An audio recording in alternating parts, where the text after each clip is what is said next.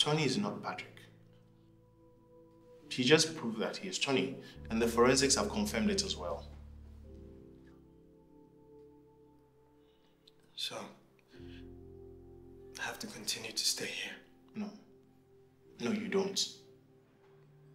What?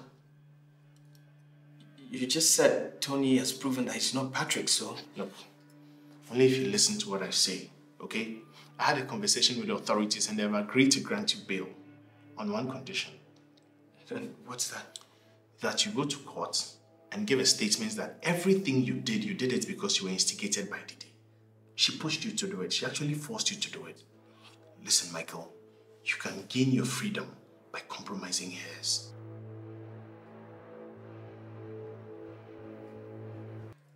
I wouldn't be the best criminal lawyer in this district if I had. Of course. Look, Michael, what are you waiting for? Just sign this document and let's get out of here. We don't have time. Michael. Don't you dare come to me with such petty ideas anymore. Do you hear me? Did you hear me? I can never betray Dede. Do you know what she's gone through after all of this? Her whole life has been turned upside down. You want me to do this? If there's any harm coming your way, you would have to go through me first. Now get out! Get out! Now! What is your problem? What's yours, John? You decided to stay unmarried. Be careful, John. How do you satisfy certain urges?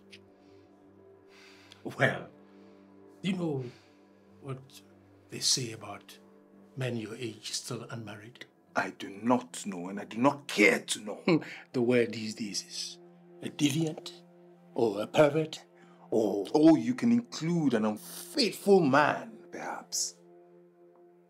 As a medical doctor, are you not worried that your biological clock is ticking away? I mean, I have 3 wonderful children with Rama. Including the ones that Rama know nothing about. I see why she can't forget about you.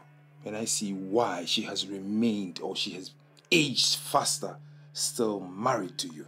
I'm not sure the medical council will be happy to know that one of their own is crossing bounds with a female patient. A married female patient.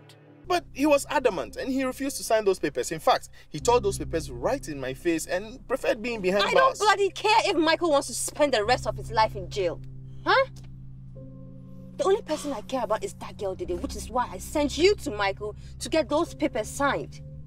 But you turned out to be incompetent to get a simple job done. Wait a minute. If all this is to get Dede out of the way, as you say, then you could also use the media. I mean, you don't have to go through all this for nothing.